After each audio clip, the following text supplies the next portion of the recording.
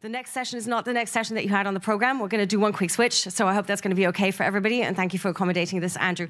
I am very excited to announce this next session, though. It's going to take place in two parts. We're going to have a keynote, and then afterwards we're going to have a panel discussion. And I would now like to introduce the keynote speaker. We're incredibly excited and really honored as a community to have Cory Doctorow as part of our program. He is one of my favorite science fiction authors. He's an activist and a journalist. I have to absolutely recommend his latest book, Choke Point Capitalism, which he wrote together with Rebecca Giblin. It's a non-fiction book about how capitalism has taken over our creative labor markets and has a lot of recommendations that really relate also to what we're working on in the open tech context. So Cory is also a digital rights activist and expert working for the Electronic Frontier Foundation and an MIT Media Lab research affiliate. He's a core spokesperson for things around open tech and right to repair, and that's what he'll be speaking about for us today. Over to you, Cory. Thank you so much for being a part of this.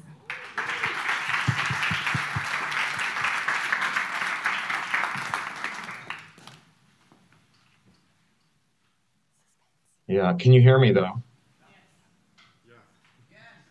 Nod if you can hear. Yeah, you hear. People okay, are I'm gonna try restarting the video. 1 second here.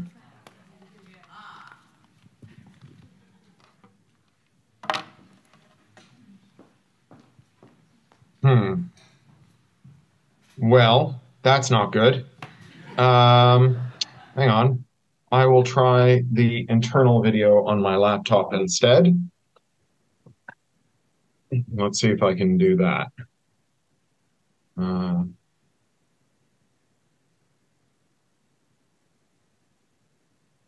Still getting a black screen, huh?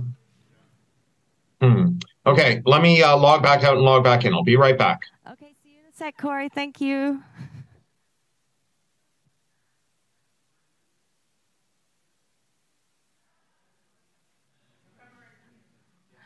I'll use this opportunity to do a tiny bit of housekeeping and let you know some of the things that we brought to a show and tell, not just on stage, but off stage, to represent who we are as a community. So we have a wonderful poster exhibition where some of you will find yourselves on these posters.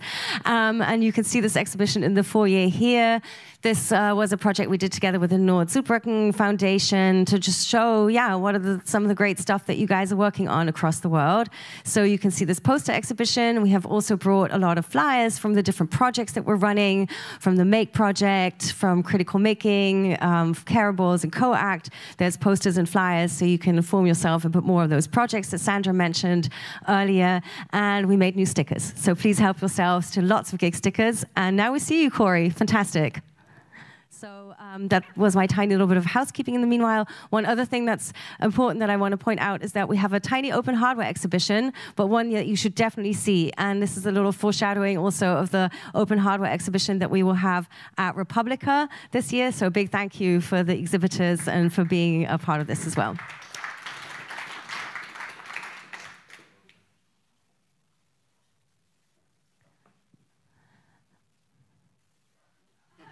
It's getting better. Well, I figured it out. It turns out that blur my background is now synonymous in Zoom land for show no picture at all. So you get to see the very daggy London hotel room I'm staying in. I hope it doesn't offend you over much. Thank you very much for having me today. I really am honored by the chance to talk to you. Obviously, right to repair is an issue that's very close to my heart.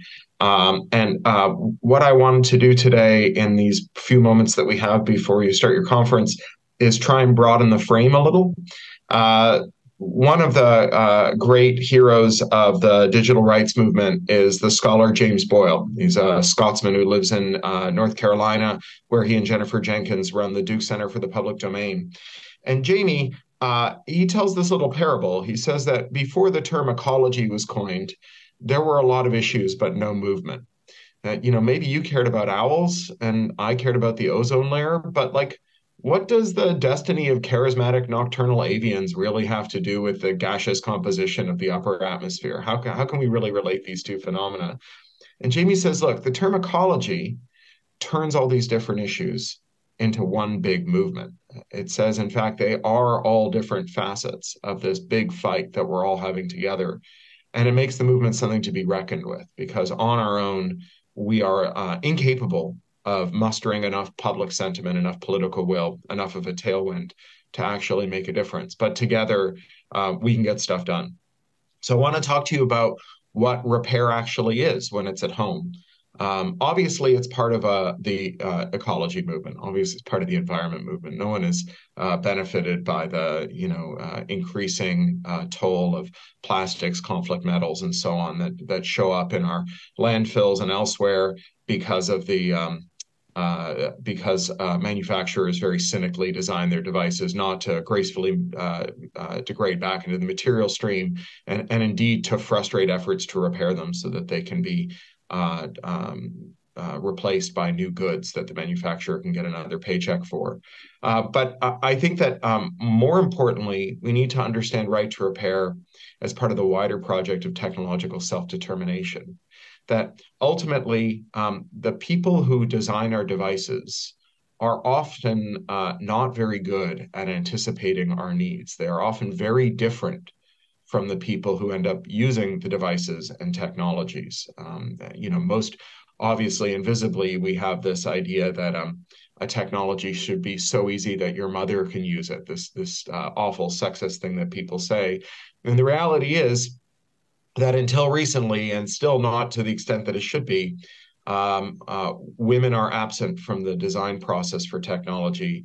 And more importantly, the kinds of women who are raising children are really absent from the technology design process, which means that in order to be a mother who uses technology, you have to reverse engineer the weird ideas, the people who unknowing and arrogantly decided how you should use technology, decided they understood better than you do how your life should work. This is in contrast to, say, your boss.